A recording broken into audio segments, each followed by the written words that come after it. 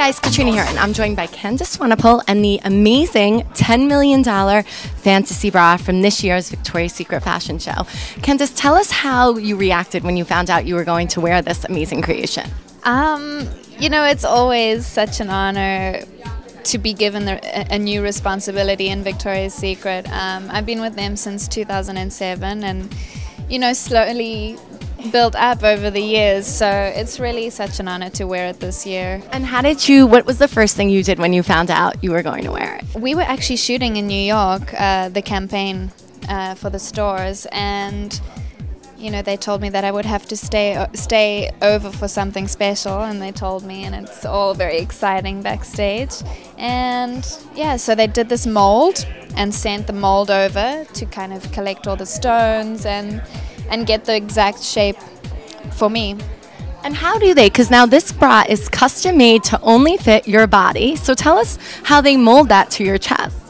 It's with plaster Paris. So I don't know if you've ever broken an arm or anything. Have you? Yes, I have. So yeah, they kind of do the mold. It was a very strange moment, I have to say.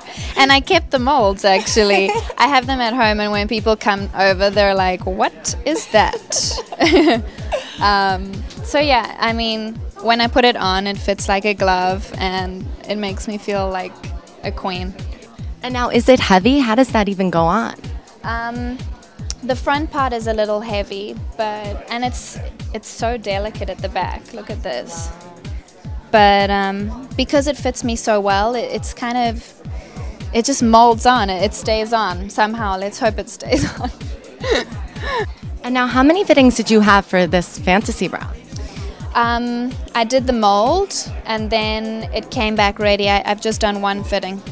So how many times have you put it on? Have you put it on yet at all? Oh. I put it on once only, unfortunately. Wow. But it does make, you know, for the night more special that I put it on, and it's just that wow factor. It sparkles in the light so beautifully. So. Yes, I did. Because of my fitting.